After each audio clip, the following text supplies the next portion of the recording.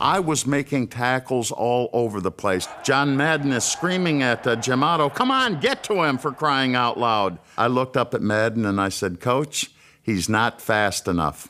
The following year, we're playing out in Oakland. He hits me, undresses me, and I am absolutely out cold. And John Madden looks down at me and he says, "Well, Bergie, is he fast enough now?" And I go, "Uh-huh."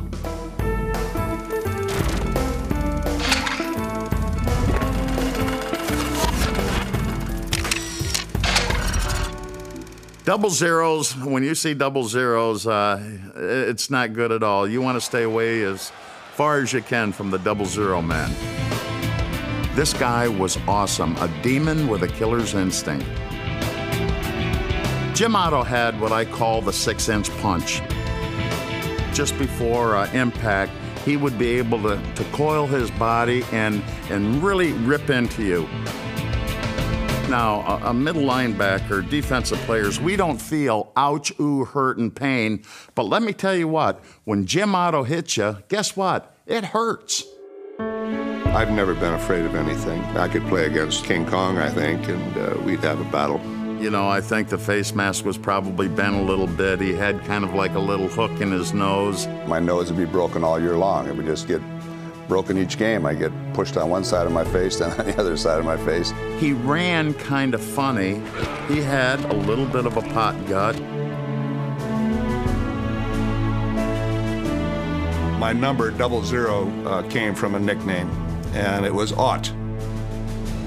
And Mr. AFL 00 Jim Otto, the 9-year All-Pro center. They called me Buckethead because I had a helmet size 8 1/8. I had a very large head. And then I was one of the older guys on the team, and they called me Pops.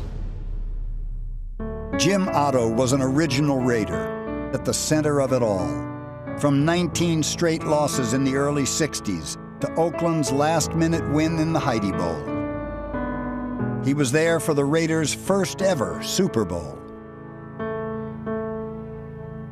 In 1972, he even caught a pass in a playoff game in Pittsburgh, although everyone remembers the game for another reception.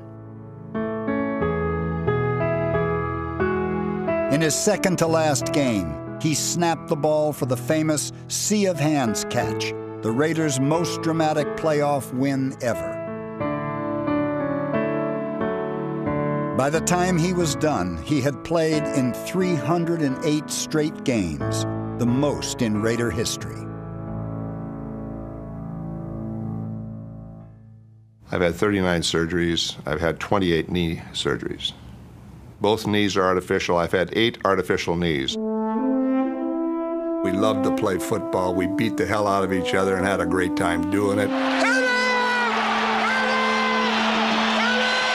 At that particular time, I thought maybe I shouldn't have done it, but as soon as you heal up a little bit, you think, gosh, I'd do it again.